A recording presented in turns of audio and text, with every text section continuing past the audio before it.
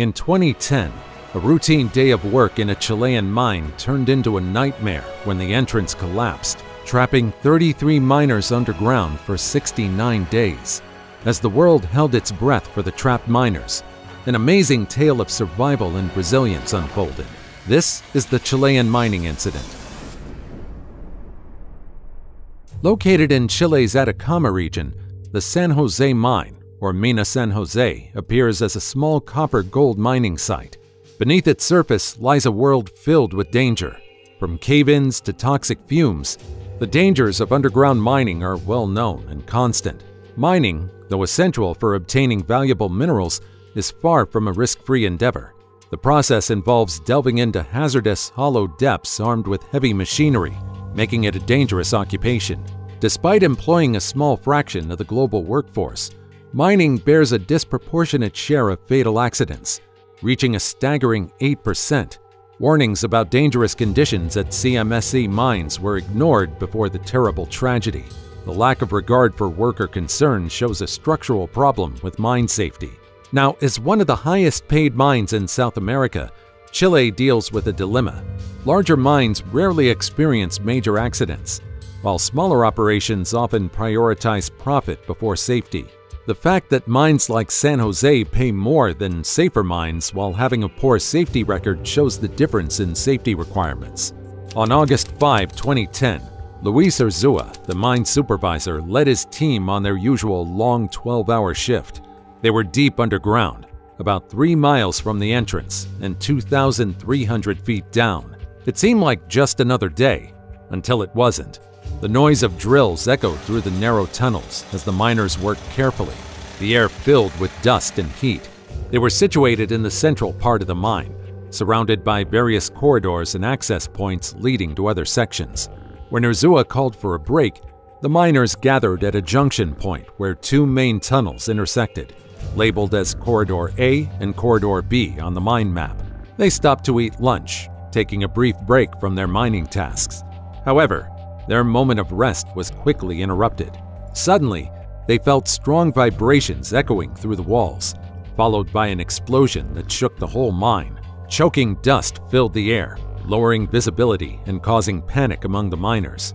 It felt as if the very earth was crumbling around them, and that's exactly what happened. A massive block of rock broke loose and crashed down through the layers of the mine, causing the entire mountain above to collapse. The walls of the mine weren't strong enough to hold, and disaster struck. There they were, 33 workers in total darkness for 6 hours, still stumbling from the shock of the terrifying situation they were in. They were lucky to be alive, but now they were trapped 2,300 feet below ground with almost no food or water.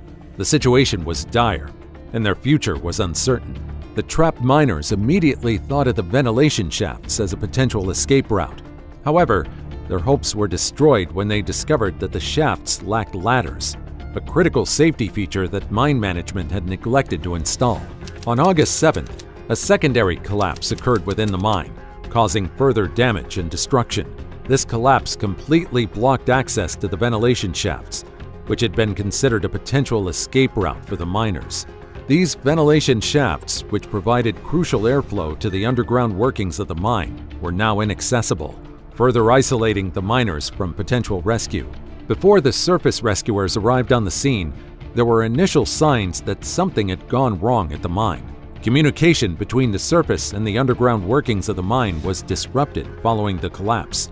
This lack of communication raised alarm bells, as the miners failed to respond to attempts to contact them. The very next day after the secondary collapse on August 8th, they began drilling exploratory holes through the rock above the mine. By drilling these holes, rescuers hoped to establish contact with the miners by sending listening probes down the shafts to detect any signs of life below. They also aimed to assess the stability of the mine and gather information about the miners' location and condition. Unfortunately, the initial drilling efforts faced challenges, including outdated and inaccurate mine maps, which made it difficult to accurately target the boreholes. The surface rescuers now held the key to the miners' fate. The local rescue squad showed up on the site shortly after the collision, ready to assist. It was impossible for them to break through a 770,000-ton stone block no matter how hard they tried. As a matter of fact, the rescuers were not very optimistic that anyone within had survived the fall. News of the disaster reached the president of Chile on the same day. Immediately, he made the rescue of the miners the government's top priority. When the Minister of Mining arrived, he gave the state-owned mining corporation Codelco's experts charge of the rescue effort. The administration vowed to use all available resources to free the trapped miners. Rescuers faced immense challenges as they attempted to avoid the rockfall at the main entryway through alternate passages. However, each route they explored was either obstructed by fallen rock or endangered by ongoing rock movement. Following the collapse on August 7th, rescuers resorted to using heavy machinery in their efforts to gain access via a ventilation shaft. Concerns regarding the risk of triggering further geological movement compelled rescuers to refrain from further attempts to reach the trapped miners through existing shafts. Instead, they attempted to find alternate means to locate the men. The timing of the accident, coming on the heels of sharp criticism of the government's response to the Chilean earthquake and tsunami, exacerbated the situation. President Sebastián Piñera promptly cut short an official trip and returned to Chile to visit the mine in person. On August 19th, one of the probes finally reached a space where the miners were believed to be trapped.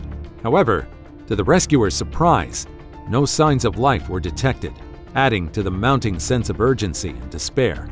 Just when everyone was about to give up, on August 22nd, a breakthrough occurred with the 8th borehole, piercing through at a depth of 2,257 feet, near the shelter where the miners had sought refuge.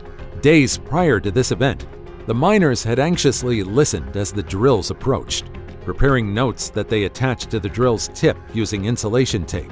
They also tapped on the drill before its withdrawal, the sound of which resonated on the surface. As the drill was retrieved, it carried a note that said, "All 33 of us are fine in the shelter."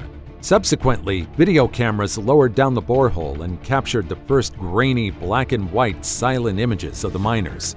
The miners had found refuge in an emergency shelter measuring 540 square feet, embedded with 2 long benches. However, ventilation issues forced them to relocate to a nearby tunnel. Additionally, they had access to approximately 1.2 miles of open tunnels, allowing them to move about and find some consolation or exercise. Despite severely limited food supplies, the men managed to stretch their resources through careful rationing, sustaining themselves for 2 weeks until their discovery. Each man had lost an average of 18 pounds by the time they were found, which showed the severity of their situation. Following their frightening experience, miner Mario Sepulveda praised the unity and democratic underground approach. They protected the mine, looked for ways out, and raised spirits together. Sepulveda emphasized the need for cooperation, emphasizing the unity of the community as crucial to its existence. While the miners endured their hell underground, rescuers above ground were diligently formulating plans to extract them. 3 different strategies, labeled Plans A, B, and C, were devised, each employing different drills and drilling techniques. Plan A utilized an Australian-built Strata 950 model raise borer provided by South African mining company Murray & Roberts. This drilling rig, weighing 28 tons, had recently been used in the Andina copper mine in Chile. However, it encountered challenges due to its weight and the potential for rock debris to fall down the hole once it was bored. Plan C involved a Canadian-made Rig 421 oil drilling rig operated by Precision Drilling Corporation. This rig, typically used for oil and gas well drilling, faced difficulties in aiming accurately at the small target and experienced setbacks due to the hardness of the rock, causing the drill bit to wander. Ultimately, it was Plan B, led by Schramm Incorporated, T130XD air core drill owned by Geotech SA, that succeeded in reaching the trapped miners first. This drill, equipped with specialized down-the-hole drilling hammers from Center Rock Incorporated, was directed to bore toward the workshop area accessible to the miners. It worked in 3 stages, enlarging the hole to eventually accommodate a capsule for the miners' rescue. Plan B's success was attributed to its careful planning, specialized equipment, and strategic approach. Their drilling efforts started on September 5th, exactly 1 month after the collapse. Over the course of several weeks, The team painstakingly drilled a 28-inch wide hole at an angle of 82 degrees, linking the surface with a workshop inside the mine. To reduce the risk of further collapse, the drilling process was conducted in 3 stages, relieving pressure on the drill bit. Throughout this difficult task, the trapped miners worked tirelessly in shifts to clear debris left by the drilling operation. Finally, on October 9, 2010, the Plan B hole was completed. A specially designed capsule named Phoenix 2 and decorated with the colors of the Chilean national flag was transported to the site in preparation for the rescue. 3 days later, on October 12th, the San Lorenzo rescue operation commenced. Named after the miners' patron saint, the operation began at 2318 hours with the descent of the Phoenix capsule. Manuel Gonzalez, a seasoned rescue worker, descended first to coordinate the operation from within the mine. The first miner to ascend to the surface was Florencio Avalos, Urzúa's deputy, chosen for his exceptional skills in case of any complications with the capsule. At 011 hours on October the 13th, after spending 69 horrifying days trapped underground, he emerged into the open air. Welcomed by the strains of the national anthem and embraced by the president of Chile, Avalos rejoined his family amidst a crowd of miners' relatives who had anxiously awaited their loved one's return. The entire rescue operation, as well as the captivating saga, was broadcast worldwide. The last miner to be extracted at 2155 was Luis Urzúa. After all, what had started off as a nightmare became a ray of hope. That being said, the aftermath was anything but peaceful for many of the miners. Even though the older miners received lifetime pensions and 6 months of health care, their trauma remained long after the cameras stopped recording. A large number of them turned to drinking and drugs as they struggled with the fallout from their experience, while for others, the brief popularity gave place to personal struggles. In the meantime, the people who owned the San Jose mine, which was the main cause of the accident, escaped major consequences.